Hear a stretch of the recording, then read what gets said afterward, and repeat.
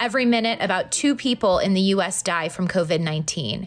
Across the country, hospitals are strained and workers are exhausted. I've been here 21 years, and I've seen more people pass away in the past week, in the past couple weeks, really, than I almost like it combined in all of my career as a nurse. It's been really hard, physically and emotionally.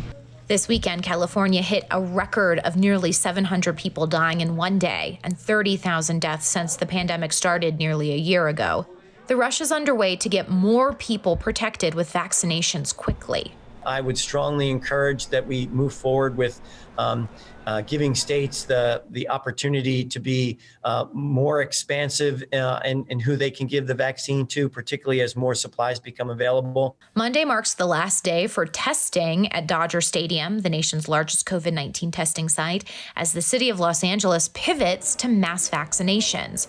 Stadiums across the country are being converted to vaccine sites. In the Midwest, a convention center that handled election recounts a month ago is now being set up for Moderna and Pfizer shots. We are going to see dramatic increases in the number of dosages that we receive. New York is opening 15 vaccine sites this week. Some open 24/7 as the state expands its COVID-19 vaccine program. This is how to get shots into arms as quickly as possible.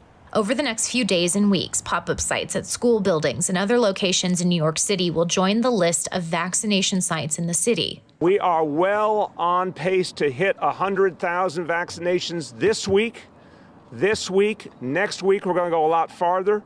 We are definitely on pace to hit our 1 million vaccinations for the month of January. President-elect Joe Biden has promised to distribute even more doses instead of holding back some vials for the second booster dose, as the Trump administration has done. That plan could have its own downside, though, if not enough second doses are available and people have to wait to get them. Giving the 1 dose and delaying the second dose beyond what was discovered in the clinical trials, we take a risk of those individuals not necessarily being protected sufficiently. For Newsy, I'm Lindsay Thies.